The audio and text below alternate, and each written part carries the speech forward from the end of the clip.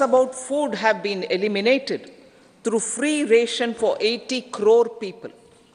Minimum support prices for the produce of Annadata are periodically increased appropriately.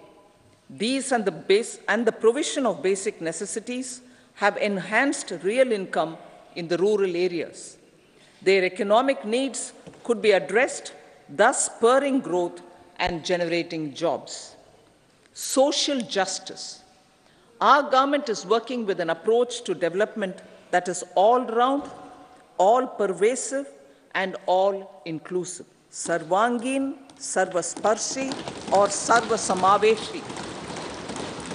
It covers all castes and people at all levels. We are working to make India a Viksit Bharat by 2047.